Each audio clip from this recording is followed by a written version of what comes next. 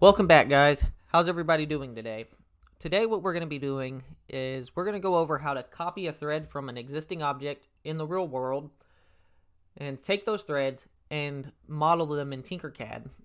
We're also going to go over how to make the reverse of that object so you can thread whatever object you have into your 3D print or whatever you're modeling up. For me today, I'm going to be modeling the threads of a 1/4 inch NPT gauge for air pressure. So we're going to go ahead and use that as our base object. So first thing we're going to need is to come over into Tinkercad and grab the isometric thread generator right here. Next, what we're going to need is the dimensions of the threads we're going to use. So you could use a set of calipers and measure your threads, or you could just do what I'm doing and using the Google. So in Google, we're going to go 1/4 NPT dimensions. And for 1/4, we can see that we have 18 threads per inch and that the outside diameter is 0.540 inches. So we got to transfer that over to millimeters because in Tinkercad, we're working with millimeters, not in inches. So we're going to go to inch to millimeter conversion. It is 25.4 millimeters per inch. I knew that. However, 0.54 millimeters is 13.716 millimeters. So we know our diameter of our threads needs to be 13.72 millimeters, basically. So we're going to go 13.72 in the diameter. And that'll change this thread generator here. The next thing we know is that we need 18 threads per inch. So over here at rotations, we're going to click on the 5 and change that to 18.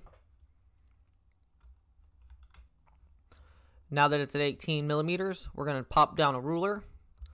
And we need to change this to 1 inch. So 25.4 millimeters. Ooh, not 15.4, but 25.4 millimeters. And that'll change everything about the threading. It'll change the pitch angle and everything to match our threads. Right here, what we have now is 1/4 inch NPT threads, basically, without the taper. I want to come in and change a few other things. So our tip scale here changes the bluntness of the tip. So if you go over here to 1, you can tell that it's just a regular thread. And if you scale it back, the more you scale it, the thinner it gets. The more gradual the thread is formed. So I'm going to leave that at 0. And I'm going to up the tip segments as that chooses how gradual the thread changes as it goes around. For the first section, at least. The other thing I'm going to do is I'm going to crank up the sections here to a higher value, probably all the way up. Because what that does is instead of having these hexagonal lines going all the way down our thread, we get a smoother transition. So here's our 1/4 inch NPT thread. The next thing we're going to do is come over into basic shapes and bring over a cylinder. So for the cylinder, this doesn't matter much. This will be the outside diameter of whatever you want to thread into. I'm going to go ahead and say 22 millimeters by, where's our, oh, here it is, 22 millimeters. I'm going to go ahead and turn the sides up to that to make it smooth as well. The next thing I'm going to do is grab both of these and press this align tool, click on the cylinder, click in the middle, and click the middle again. This is now centered into this cylinder. As we can tell, it's going all the way through, and that's just about where we want it.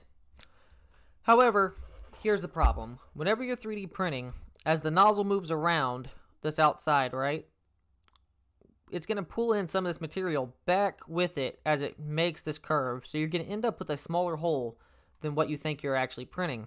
To combat that, what we're going to do is we're going to take this thread and we're going to oversize it. First, what we're going to want to do is Control D this to bring an original over here, because this is our threads. This is what we're going to use to make the adapter or the female side of the threads. And we're going to want to oversize this some now.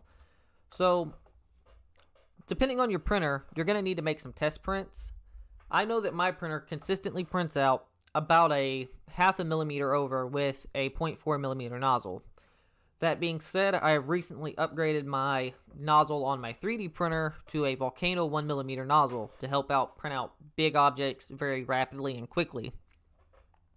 So I'm going to go ahead and I'm just going to add 2 millimeters, as it's almost always about double for me of what the object, or about, sorry, it's always about double of what the nozzle diameter is. So I'm just going to go with 15.7 here. Actually, I'll knock that down to say 15.5 to get a nice, good, snug fit. We're going to then have to go grab both of these and realign them back to the center. Nope, we're good.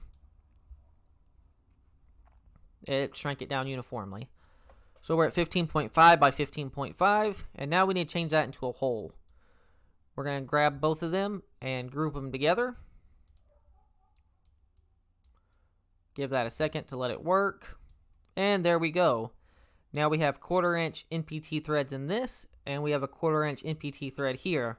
So that's how you copy threads and make the reverse of the thread so you can adapt it to anything you want to.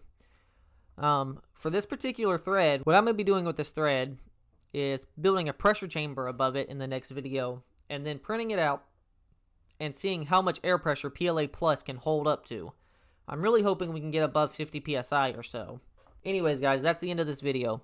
If you liked it, please consider liking, subscribing, or sharing this video, and leave a comment if you want to see anything else done or have any technical questions. I'll do my best to answer them if I have the ability to.